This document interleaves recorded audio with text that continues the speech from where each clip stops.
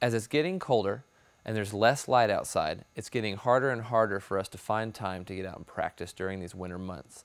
One of the things that you can do is to use a towel. You can do this indoors in the comfort of your own home. You want to get a towel that's normal golf-sized towel, something like this, not a beach towel, not a big towel. The purpose of it is just to create resistance. So when you're practicing your form, you're not throwing with an empty hand. Throwing with an empty hand and throwing full motion can create problems in your elbow and your shoulder and even other parts of your body. Your body needs that resistance to practice good form and to stay in shape. So basically what you want to do is get your towel and you want to hold it in the corner.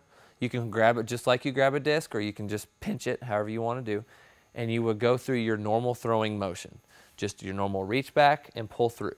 Now what you're looking for is a little bit of a pop on the towel. You don't want it to be completely flat, kind of like a flag, like a limp flag on a flagpole. You want to have that little bit of pop on it, just like this. And what that does is that creates resistance and just reaffirms that throwing motion of when the disc releases from your hand. It's important not to overdo this. You don't want to do it 5 times a week, 30 minutes a day. Just do it a couple times a week, just in order to keep your body in shape. You can really kind of tweak and mess up your form if you do it a lot and you're not getting out to the course to make sure the corrections you're making are actually good for you. This is a helpful exercise to keep your body in shape and to keep your form in shape during these long winter months.